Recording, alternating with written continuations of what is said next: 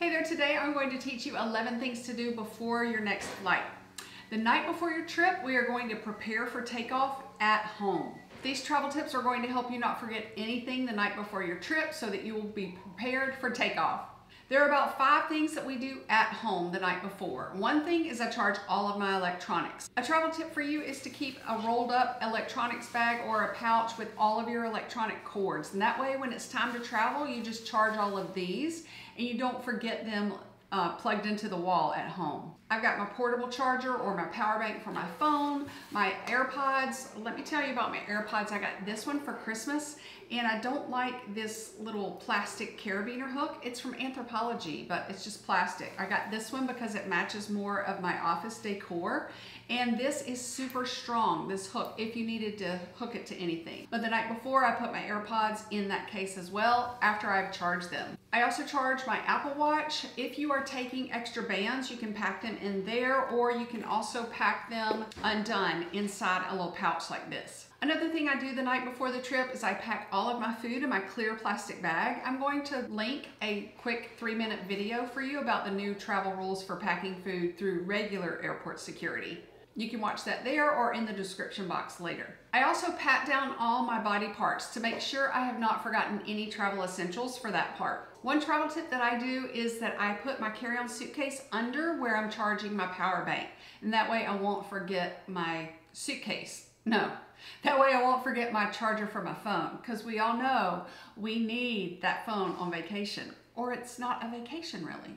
Another thing I do at home the night before is I make sure I've downloaded all of my apps. I have the airline app in case I want to see where my plane is parked, which terminal I need to be dropped off at. I can check in for my flight on the apps now. I also would download the airport app if you're going to a place you're not used to. There are packing list apps. There's Packer, P-A-C-K-R, or you can just Google free packing list. There's also a Minute Suites app, and that is little bedroom or suites inside a lot of airports. You pay $28 unless you have a priority pass. It's dim, there's a sound machine, there's a desk, there's a TV, there's a trundle bed. It's just a serene place to take that mask off, relax, especially if you have kids, and maybe get some work done. I know a lot of the lounges are full now, so that's just an option for you. But my travel tip is to make sure you reserve that Minute Suite before you get there. Especially if you have like a 3-hour delay, easy peasy. A safety feature to do before your next flight is to fill up a cup of water and freeze it in the freezer and then put a quarter on top. When you get back from vacation to a power outage, you can check that cup and see if it's melted all the way or if it's just been off for a few hours. This week is National Communicator Week, or 911 Operator Week. I have a friend who works there and she is just so underpaid and underappreciated. The U.S. Department of State has a list of 911 numbers. Obviously they're not 911 from other countries. So if you're traveling internationally, those are good emergency numbers to have. The U.S. Department of State is a very good website if you lose your passport or if you need to know the testing requirements now for COVID, re-entering the U.S. or visiting another country. If these travel tips are helping you, be sure to click the bell beside subscribe and you'll never miss one of my free travel tip videos. I usually produce about 1 a week. I'm a Houston pilot wife and I've made so many mistakes and learned from others' mistakes that I'm just sharing with you for free. By watching my videos, you are supporting this channel. We're going on vacation to Maui this summer and they did not give us an out for refunding our place if we get COVID or something.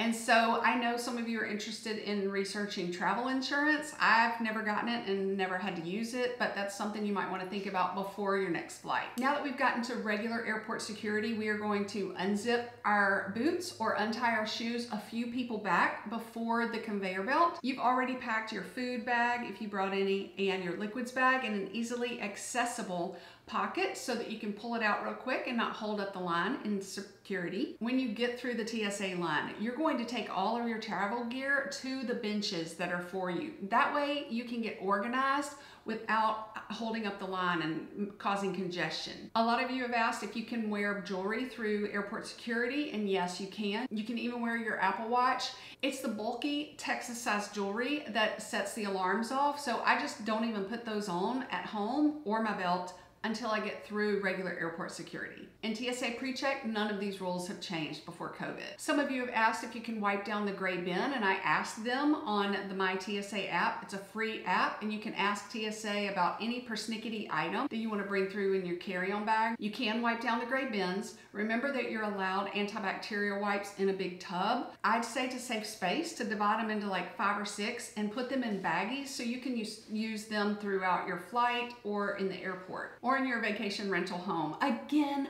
finally, I'm so happy for you. And then there are also hand sanitizer stations and restrooms that you can wash your hands in right after security now. I also pull out my crossbody purse so that I'm ready to go get that coffee or whatever in the airport. I do recommend a little crossbody bag like this that has the outside pocket for your phone. It's big enough for my sunglasses case. It comes in all different kinds of colors. And I like that the chain detailing is high quality so that I can wear it to dress up at a restaurant again on vacation. Can you even believe we are saying the words again? Most airlines are giving you a free antibacterial wipe that is pretty juicy right when you get on the airplane. To prepare for takeoff, you're going to wipe down your seatbelt buckle, you're going to wipe down the armrest and the pocket that you're going to reach into and look what's in there before you put anything in there. You're going to wipe down and clean the tray table. Even though the airplanes now are being cleaned or fogged in between every flight, it's just added security for you to help you feel better.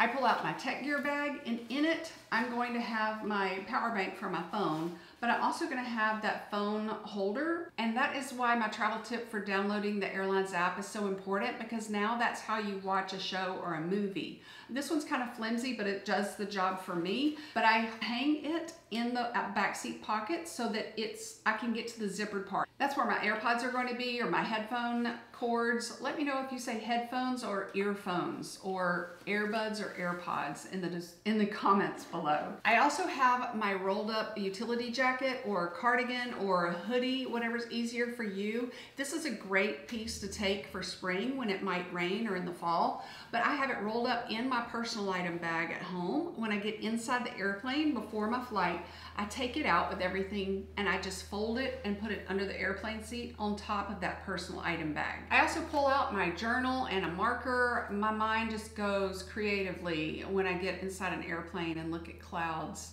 and the beautiful United States or an ocean again. And then right when our airplane is going down the runway, I will put my phone in airplane mode, and then I'll say a quick prayer, because I think Jesus cares about every little part of our life, and I think it's okay to pray for a safe flight. I usually pray that God will protect the airplane with like a bubble of protection going through the clouds. Thanks for your time. I hope you have so much fun packing again and preparing for takeoff. I appreciate it.